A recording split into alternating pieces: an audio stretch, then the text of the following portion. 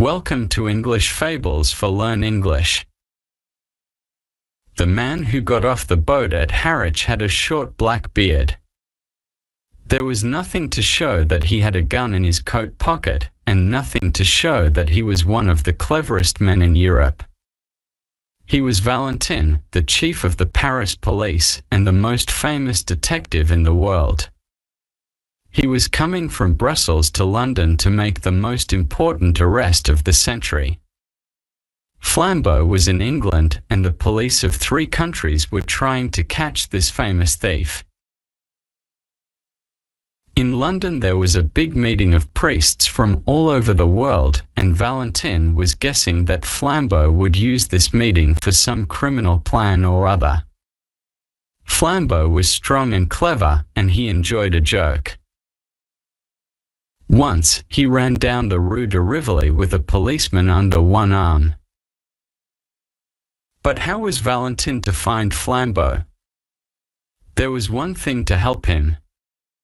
Flambeau could put on other clothes or change the way he looked, but he was a very tall man and could not hide it. Because of this, Valentin was sure that Flambeau was not on the boat. He was also sure that Flambeau did not get on the train going from Harwich to London. Only 6 other people got on during the journey. 1 short railway man, 3 short farmers, 1 very short woman, and a very short priest going up to London from an Essex village. When Valentin saw this last person, he almost laughed. The little priest had a round, simple face. He had several parcels which he found difficult to keep together, and a large umbrella which often fell to the floor. Many priests would be coming to London that day, Valentin thought. Coming from their quiet little towns and villages. This one was explaining to everyone that he must be careful because he was carrying something made of real silver with blue stones in one of the parcels. He got off the train at Stratford in East London with all his parcels and came back for his umbrella. When he did, Valentin warned him not to tell everyone about his silver with blue stones. The detective was looking for people who were at least 2 meters tall, because Flambeau was several centimeters taller than this. He got off the train in central London and went to the London police to ask for help if he needed it. Then he went for a long walk. He stopped suddenly in a quiet square. On one side the buildings were higher than the rest, and there was a small restaurant between the tall houses. It stood high above the street, with steps going up to the front door. Valentin stood looking at it, smoking a cigarette. When he was looking for a criminal, if he had a clue, he followed it. If he had no clue at all, he followed his own feelings. A man must begin somewhere. And something about the quiet little restaurant made Valentin want to start there. He went up the steps, sat down by the window, and asked for a cup of coffee. A few minutes later, Valentin was lifting the cup to his lips. But he put it down quickly. "I've put salt in it," he said, and he looked at the bowl of silvery powder. It was a sugar bowl. So why did they keep salt in it? There were 2 full salt cellars on his table. What was in them? He tasted it. It was sugar. He looked around. Except for 1 or 2 dark wet stains on the white wall, there was nothing at all strange in that place. Valentin called the waiter and asked him to taste the sugar. The waiter was half asleep, but he woke up when he tasted the sugar. "Do you play this joke on your customers every morning?" asked Valentin. The waiter did not know what to say. Then, suddenly, he said it was the 2 priests. "What two priests?" said Valentin. "The two priests who threw soup at the wall over there," replied the waiter. Valentin looked again at the dark wet stains. "The two of them came in and drank soup here very early this morning," the waiter explained. "They were both very quiet. One of them paid the bill and went out. The other took several more minutes to get his things together. Then he picked up his cup, which was only half empty, and threw it at the wall. I was in the back room, but I ran out to find the restaurant empty. I tried to catch them in the street, but they were too far away. They went round the corner into Carstairs Street." The detective jumped to his feet, put on his hat, and paid his bill. A moment later, he was outside. He walked round into the next street. Although he was excited and in a hurry, Valentin saw something in the front of a shop that made him stop. The shop sold fruit, and there were some oranges and some nuts at the front.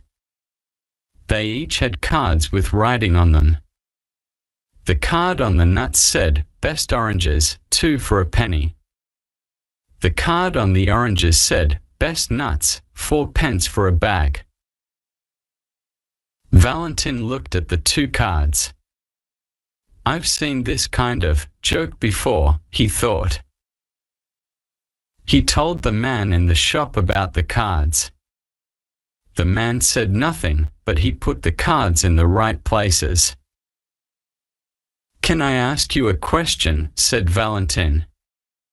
"If 2 cards in a shop are in the wrong places, how are they like a priest's hat that has come to London for a holiday? Or why do nuts that are said to be oranges make me think of 2 priests, one tall and the other short?" The man in the shop looked angry. "Are you a friend of theirs?" he said. "If you are, you can tell them that I'll bang their stupid heads together if they knock over my apples again." "Did they knock over your apples?" asked the detective. "One of them did," said the man. "Which way did they go?" asked Valentin. "Up that second road on the left-hand side, and then across the square," answered the man. "Thanks," said Valentin, and hurried away. On the other side of the second square, he found a policeman. "Have you seen 2 priests?" he asked. The policeman laughed. "I have, sir. One of them stood in the middle of the road, dropping parcels everywhere." "Which way did they go?" asked Valentin. "They went on one of those yellow buses over there," answered the policeman. "Those that go to Hampstead." Valentin told the policeman who he was, then said, "Call 2 of your men to come with me." In 2 minutes, an inspector and another detective arrived. "Well, sir," began the inspector. "How dash?" "I'll tell you on the top of that bus," said Valentin. When the 3 of them were sitting on the top seats, the inspector said, "A taxi is quicker." "True," said Valentin. "But we don't know where we are going. All we can do is look for some strange thing." "What kind of strange thing?" asked the inspector. "Any kind of strange thing," replied Valentin. The yellow bus went slowly up the roads to the north of the city. The French detective became quiet. Lunchtime came and went, and the long road seemed to go on forever. Valentin sat silently and watched everything that went by.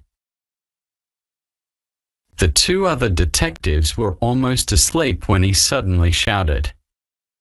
They quickly followed Valentin off the bus without knowing why. "Over there," said Valentin. "The place with the broken window." He was looking at a restaurant. It had a large window with a hole in the middle of the glass. How do we know that the window has anything to do with them? Asked the inspector. Valentin became angry. No, he said. We can't know. But don't you understand?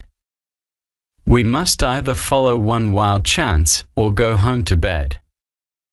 They followed him into the restaurant where the three of them ate a meal at a small table. Valentin looked at the little star of broken glass, but learned nothing from it. Your window is broken, he said, paying his bill. Yes, sir, replied the waiter. It was very strange how it happened.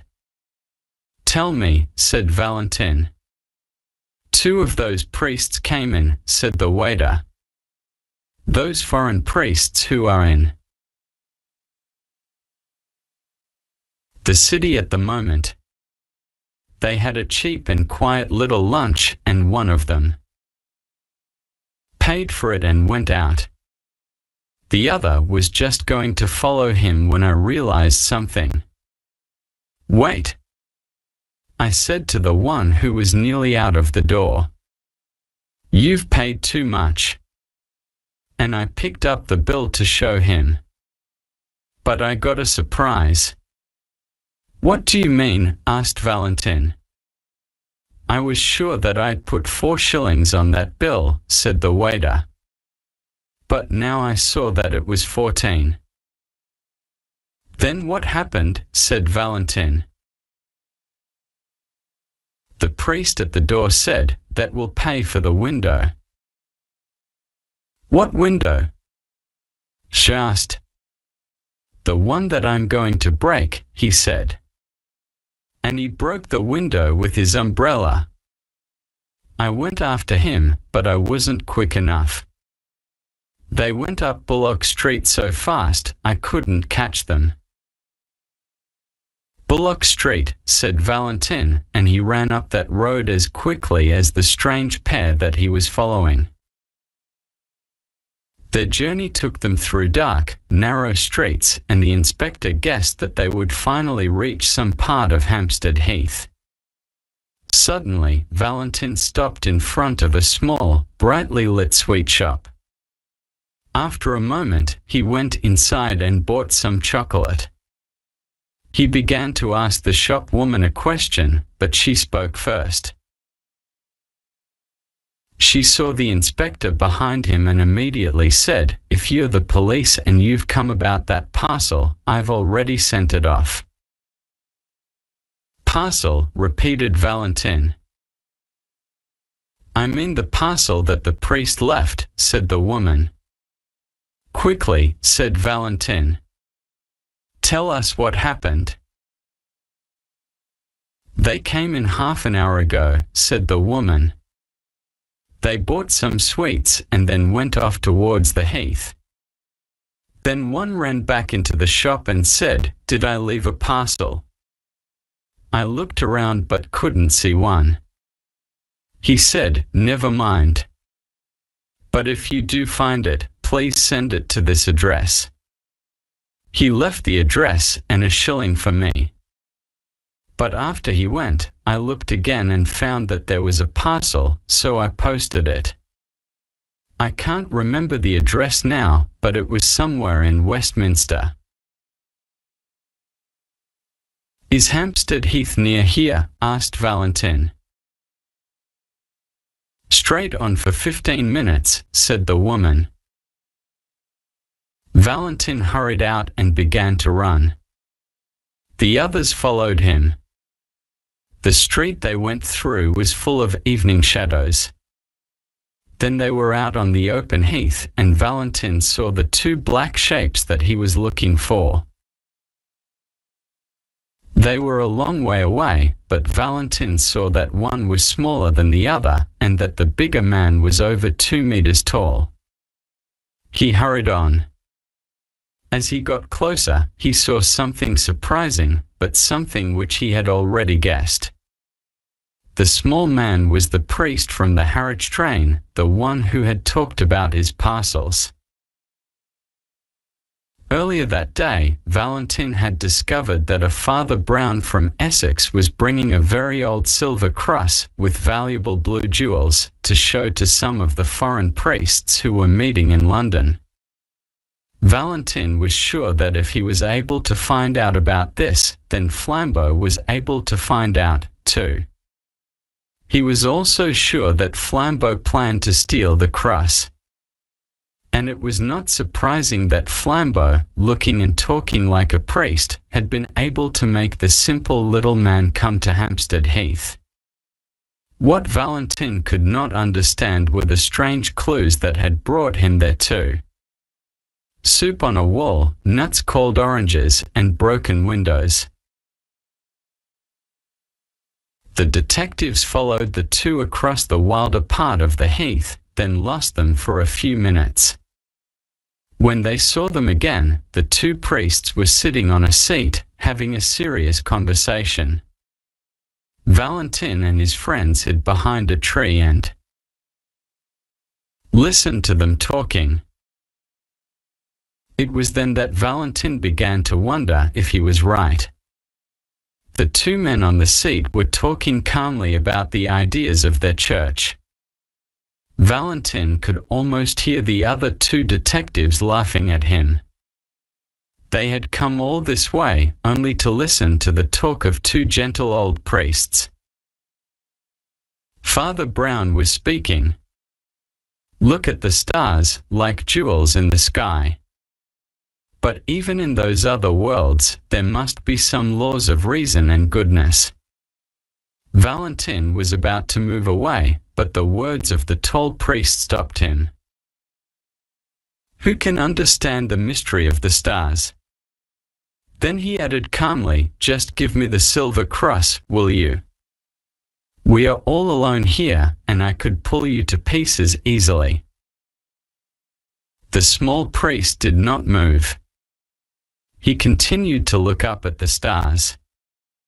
Perhaps he had not understood. Or perhaps he was too afraid to move. "Yes," said the tall priest in the same low voice. "I am Flambeau. Now, give me that cross." "No," replied the other priest. Flambeau suddenly laughed. "No, you won't give it to me, you simple little priest," he said, "because I already have it in my pocket." The small man looked at him. "Are you sure?" Flambeau laughed again. "Yes, you stupid man. I knew which of your parcels contained the jeweled cross, so I made a careful copy of the parcel. And now you, my friend, have that copy parcel and I have the jewels. It's easily done, Father Brown, easily done." Father Brown did not look worried. "Yes, very easily. I remember another man who used copy parcels for many years," he said. "I remembered him when I began to wonder about you." "Wonder about me?" said Flambeau. "When did you begin to wonder about me?"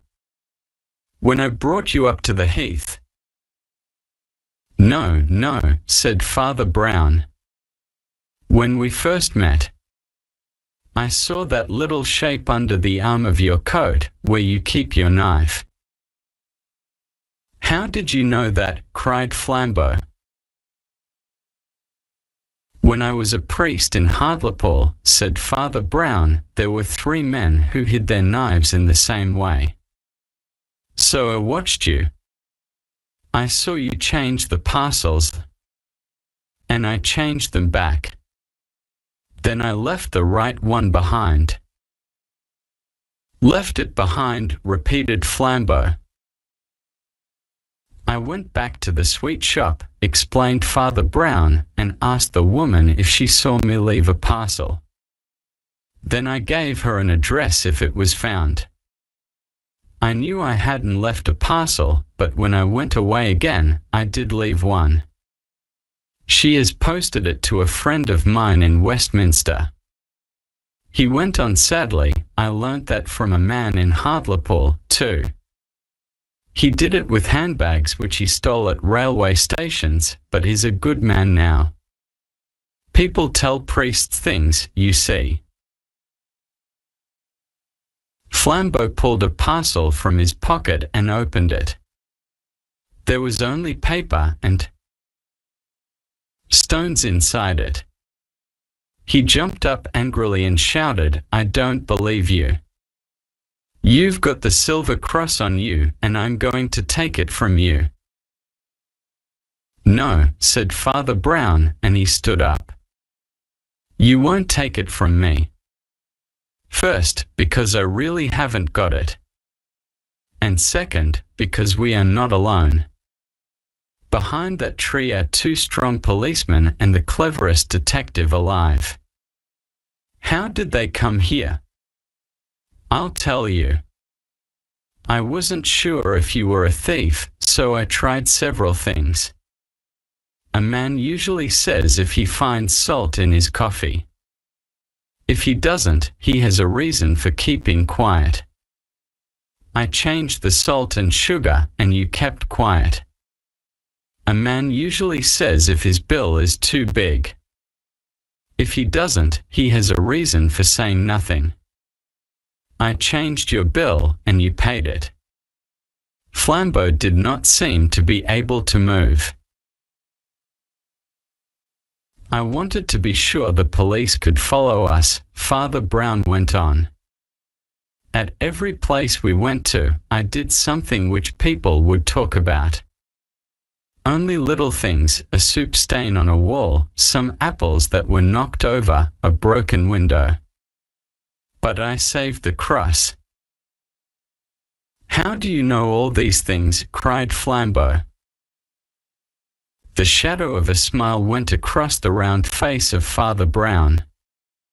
By being a simple little priest, I suppose, he said.